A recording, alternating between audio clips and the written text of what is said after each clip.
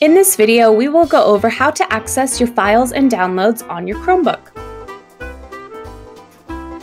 Your files and downloads live in the Files app.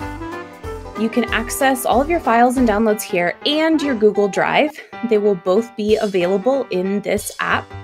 Right now, I have nothing downloaded to my downloads. I can take a screen capture or a screenshot like I just did here, and it will automatically go to my downloads. So when I open my files, any screenshot that I take will automatically go there. You can see it here, and I can open it directly from my files. So any screenshot that I take will go directly to my downloads in my files.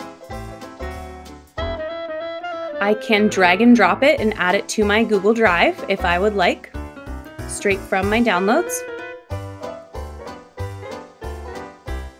I can also save an image from Google. So I'm going to open up an image search, click on an image I would like to save, right click, save image as. I can rename it if I would like. I don't have to, but I can click save.